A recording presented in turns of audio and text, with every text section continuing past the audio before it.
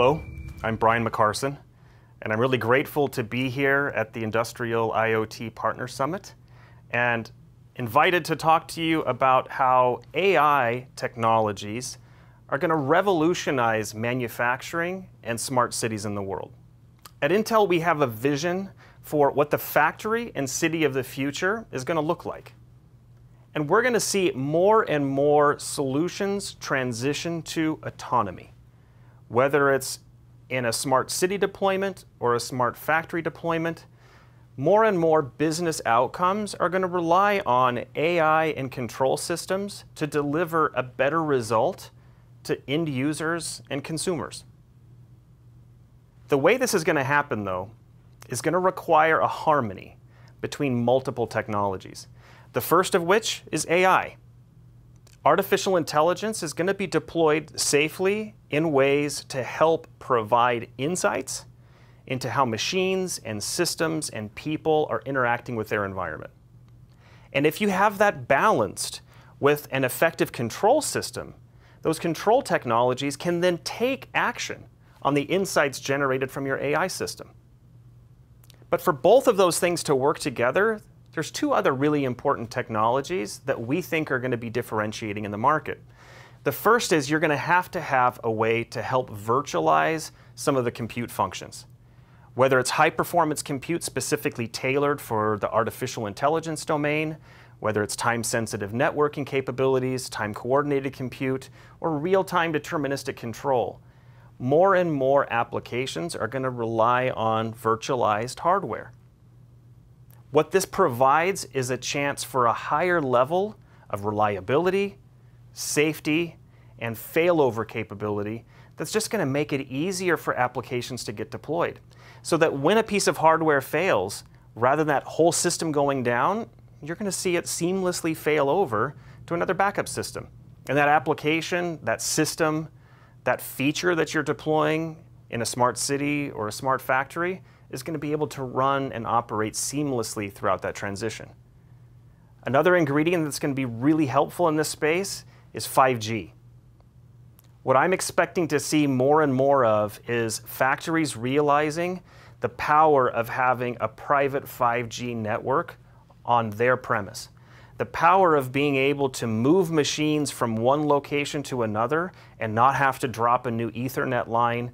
The power of being able to allow mobile robotics to exist inside a factory environment and have those be seamlessly integrated in with all the other applications that are required to make that factory run smoothly.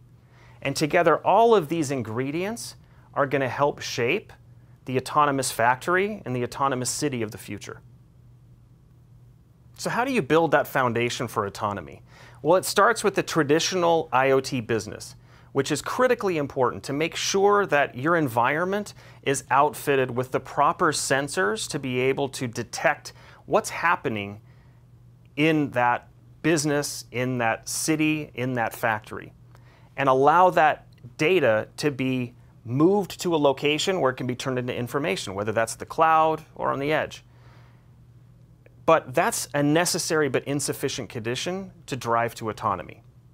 You also need to have artificial intelligence and control systems that are software defined. Why is it important for them to be software defined? Because if you can't allow an application to change a configuration setting, then it's going to require someone to go out to the field and make a physical hardware change. And that's just too expensive and too cumbersome to be realistic. So having systems become software defined allows you to make them future ready.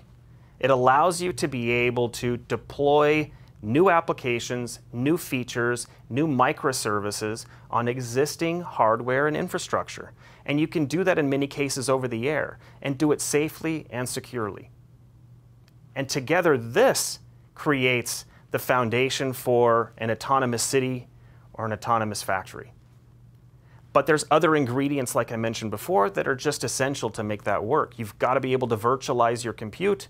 You've got to be able to have things like functional safety. If you're going to have humans interacting with robots, you've got to have things like 5G to help you connect to devices and machines in ways you haven't before, and actually allow machines to communicate with other machines in their environment to help keep the people around them and help keep the machines safe. And Intel wants to be there in every step of that journey. Our vision is that we will provide some of the most important technological building blocks and all of the enabling software capabilities that are needed to help our partners make this vision a reality. For an autonomous factory or an autonomous city to really run, though, you've got to be able to migrate more and more compute and decision-making to the edge. There's a lot of different definitions for what truly is the edge. If you're in a data center, you might define the edge one way. If you're at the network edge, you might define the edge another way. We're thinking about it holistically from the end-to-end solution. And the way we define the edge is just simply that process of making decision-making and compute resources more accessible to those endpoint devices at the extreme end of that end-to-end spectrum. Now, that doesn't mean that there's only one right location for compute, that there's only one right approach to connectivity. There's a nearly infinite number of combinations that you could use, and what's right is going to depend entirely on what you're trying to achieve with that end-to-end solution. But there are a few main reasons why we see a push towards the edge. Those drivers are latency, their bandwidth, security, and connectivity. In the case of latency, sometimes decisions have to be made in tens or hundreds of microseconds. If you've got an autonomous vehicle, if you've got a robot that's interfacing with other robots or could interact with humans in the environment, you don't want to wait seconds for a machine to realize someone is in harm's way. You want that decision to be made in real time. Bandwidth. There's a massive amount of data that's generated when you have AI running at the edge. A camera can be feeding terabytes of data per day to the cloud, and paying for all that data to be transferred over the network into the cloud is just not economical in all conditions. So bandwidth is another concern. Security, of course, is a main reason why some factories, for example, just don't feel comfortable allowing their critical IP, their recipe for success in manufacturing, to leave the premise of that manufacturing facility. And they want to know that they can keep all of that in a protected physical environment. And the last is simply connectivity. Sometimes there's just too much data that you could possibly distribute, or the requirements for how machines talk to one another just simply dictate you have to have a local area network to do the job. These are four main drivers for why we see more compute, connectivity, and storage moving towards the edge. In the case of autonomous manufacturing, there's several approaches that Intel's taking to try to really enable the ecosystem to achieve this promise of the fourth industrial revolution and achieve a level of autonomy in industrial systems. What we're trying to accomplish is taking that heart of the factory floor, that industrial PC, and outfit it with all the technologies that are needed so it can become a center point for that edge computing activity. The industrial PC of the past was critical in that it connected machines to the factory network, it ran applications like manufacturing execution systems, WIP management systems, but industrial PCs of the future are going to do a lot more. You're going to be able to virtualize the functions of programmable logic controllers and have multiple PLCs, instead of existing physically in the environment, can exist virtually on one piece of hardware. You're going to see network video recorder functions when you've got cameras that are doing quality control or looking for people coming into an autonomous zone where you've got cobots in the environment. And you're going to be running real-time AI capabilities and needing to execute commands to robots to shut down or slow down if they detect a hazard where a human could get hurt. You're going to see other advancements in terms of machine-to-machine communication through time-sensitive networking, and all of this is going to happen in an industrial PC that can come in a ruggedized form factor, where maybe you've got extended temperature concerns, you may not be able to have a cooling fan, so you've got to be able to dissipate all the heat that you have on that system.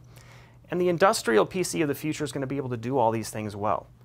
But this isn't a vision for what tomorrow is going to look like. This is a description of what's available today and what's proven to be working in the market today.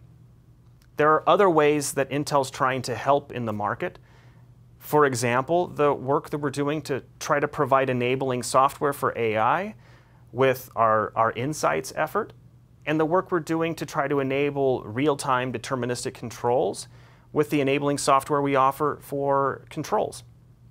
But there's other things Intel's trying to do in this space as well to make it easier for our partners and end users to gain access to all the value of the transistors that are in their hardware.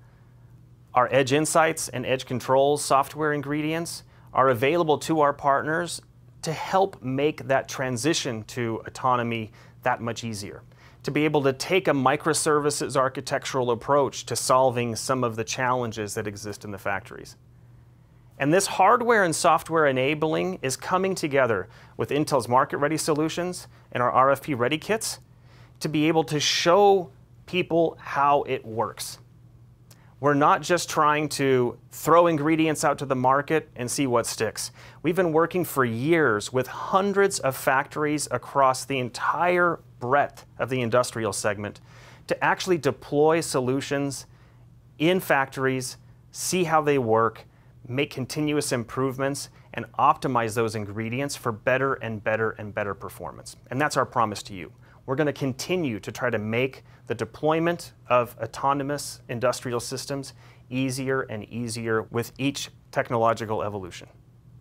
Now I'm going to share with you a real example of how we've been able to help improve the performance of factories. The two videos that you see side by side is showing you how much data is being collected at the edge with edge inference and the assessment of every single frame coming off of a high-definition camera that's monitoring parts coming off of a casting machine. The other image on the right is showing you just the screenshots of the individual images where edge inference is being performed and the results of that edge inference. One is an example of what data is being processed at the edge. The other is the example of what data is being sent to the cloud. And we're showing these two side by side to give you a feel for how big the opportunity is in the cloud for the modernization of the world's factories. We're talking about terabytes of new data per factory per day across the millions of factories globally that could become part of the growth of the world's cloud infrastructure. But as massive as that is, it's dwarfed by the amount of data that's being collected at the edge. At the edge, we're seeing in some cases 1,000, 2,000, 8,000 plus times the amount of data that's going to the cloud, as massive as that is being processed at the edge. That's a tremendous amount of compute, connectivity, and storage that you've got to be able to manage if you expect to be able to deploy advanced AI capabilities in an industrial environment. And all of this is enabled by the kind of edge computing capabilities that we're able to provide and the key software ingredients that are also there to help enable the kind of applications you want to go deploy in the world's factories. And some of the examples that we're seeing are just astonishing. When we work with some of these factories, we're seeing cases where the human eye is maybe able to detect 1 in 5 of the defects coming off of a machine. Not because the humans there aren't talented and skilled and trained in how to find these defects, but because the human eye just simply isn't designed to be able to detect millimeter-type variations on a very complex part. Whereas a high-definition camera running an inference algorithm at the edge is ideally suited to do those kind of functions. So instead of having to have a number of individuals strain their eyes trying to see something that they're not equipped to see, they can concentrate on dispositioning all the defects that's being detected by the AI system running on that industrial PC right next to the machine. And by doing that, in the examples that we're showing here on this table, there's a factory that we worked with in particular that had 4 different major defect modes that they were trying to detect using AI capabilities, and we were able to see 99.6 or better defect detection rates with extremely low false fail and false positive rates. And this isn't on a sample size of just 10 or 20 or 100 different units. This is running in a factory for a long period of time with tens of thousands of samples running through the machine. So really large volumes of statistically significant data showing a massive ROI. How massive? Well, if you talk to a lot of companies, acceptable ROI might be measured in 18 months. If you can get a return on investment in 18 months, that's considered in most industries a no-brainer. All right, have I piqued your interest yet? Hopefully. If you want to learn more, you can go to our Edge Insights for Industrial page or our Edge Controls for Industrial page. These will walk you through all the fundamental architectural decisions that were made and how we provide the hardware and software ingredients necessary to achieve this greater degree of autonomy. How you can go deploy software-defined AI frameworks, software-defined control frameworks in factories, on machines today. And do so in a way that's going to make these systems future-ready for the challenges and opportunities that are going to present themselves in the days, months, and years to come. If you want to get access to the software, we've got one location to make that easy. It's the Edge Software Hub. You can click on the Software Hub, you can decide, are you interested in AI, are you interested in controls, and you can select the kind of configurations that are relevant for the problems you're trying to solve in your factories with your customers and partners. Pick the configuration that's right for you, download the image, get full access to the software, and get started right away.